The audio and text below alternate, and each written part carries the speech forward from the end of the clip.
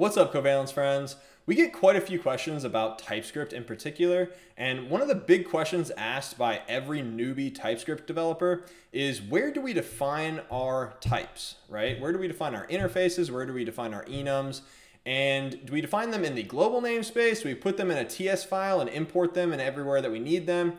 And my answer to that question is all of the above. So let's get right into it. All right, so we're starting off with a very basic Express server template. The link to this template's actually in the description below. And more or less, this is about as bare bones as you can get when it comes to, a template of any kind. Our server is basically in the root folder. Now you could actually separate all this out and have like a server folder and a client folder. It could get wildly more complex as you're gonna have, like something like doing like a React type of app. This is just a very basic template that just uses TypeScript and has a single app.ts in here.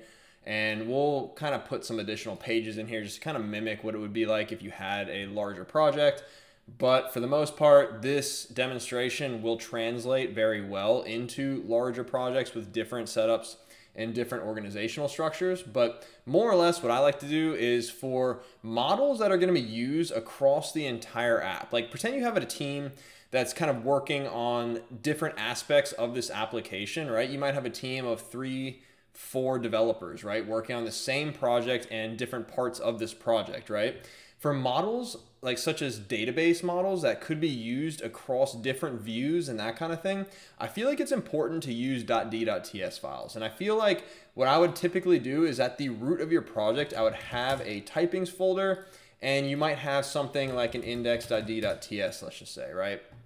Now, in my mind, it's super important that you don't want to populate just kind of like the global object, right? When it comes to typings and IntelliSense and whatnot. And so I always suggest that you use a namespace, right? So something simple like namespace models works. And then inside your namespace models, you'd have your interface, IUser, let's just say, right? We'll say ID, let's just do a number and we'll say email string, right?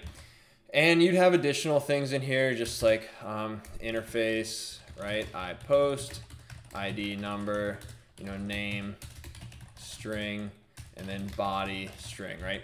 So you'd have your, essentially all of your models defined in here. Now it's possible that you may want to have different server and client models, right? So in that case, I would actually have a sub namespace, right?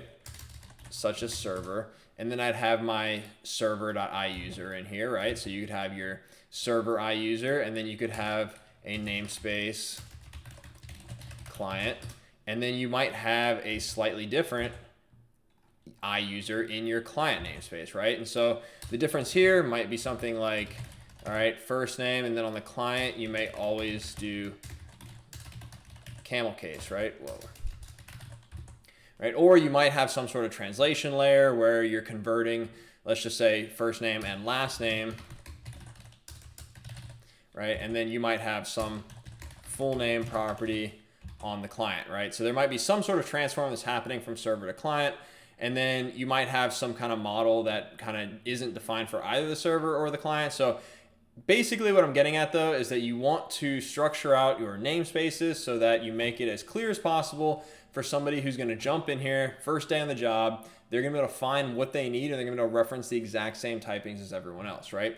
Now, secondly, if you're trying to overwrite a particular library, like let's say Express, for instance, since we're using Express, I always like including a separate .d.ts file for this. So something like express.t.ts. Now, in here, you would obviously, to overwrite it, now there's different ways to overwrite properties. For Express in particular, you can just actually extend the interface. So you can just extend request, make sure you spell interface right. And in here, you would say something like user is models.server.iuser, right? So you'd have something like that, and you're saying that request.user is now models.server.iuser, right?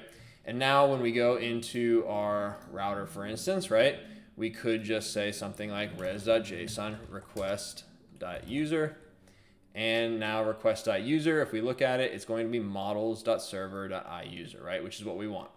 So in particular, I don't think you're actually populating, or sorry, I don't think you're actually encroaching on any type of global namespace. So if we just wanted to say let x is of type, models dot server.iUser. All right, having this in here is not going to be, I guess, polluting your global namespaces.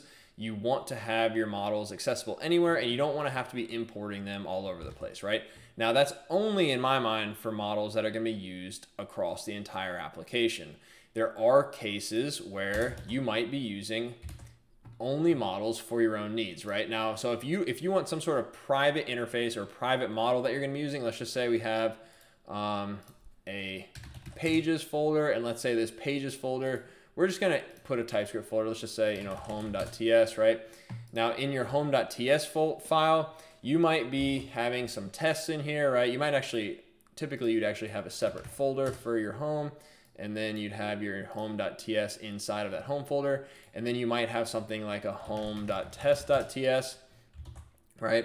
So then you'd have like your tests in here. Let's just say you're using something like jest, and in your test folder, right, you may actually have some mock-up data or something along the lines where you want to use some sort of private interface, right? Now, in that case, I would not put that in your typings. I would not put that in your actual index.d.ts. I wouldn't even create a .d.ts file for it. I would put it in the actual file itself. Now, if that needs to be referenced in another file, let's just say you have multiple tests, right? Let's just say you have a home.test.ts and you have, a separate test file in here, or you have, a component, right? Let's just say, and you have to import the interface of that component, right? So let's just do that real quick. We'll have our components folder. And in here, we'll have something like, navbar. And then we'll have our navbar.ts. And in our navbar.ts, let's just say we're the only ones working on this navbar.ts, and this navbar is only going to be present on the home page, let's just say, right? Now, typically, you might not need to create a component for this case, but let's just say you wanted to create a component for this case, and you did not want to use this navbar anywhere else. So in this particular case, you may want to actually export an interface for this, right? So you'd export interface inavbar, and you'd have all of your navbar properties in here. Let's just say, I don't know, title, right? And icon, right? So you have your title and your icon, and now in your home, let's just say your home, let's just say it could be home.test.ts. You would actually be importing from component /navbar/navbar, right? You'd be actually importing your interfaces. So inavbar, and then you'd be able to reference this inavbar type in your home.test, right? So this way, it kind of creates a little bit more seclusion and the ability to kind of keep everything separate, and you're not going to be polluting that names or the global namespace, right, for models only. And so I would suggest kind of using that, typical structure. And then the last use case I would say is that sometimes you need to modify a global model to use it in your particular component. So let's just say in the navbar, right, we write some code, but in this particular case, we need to pull down a user type that we're going to be putting in there. But to make it work for our particular case, we need an additional property on there that we're going to underscore, let's just say, right?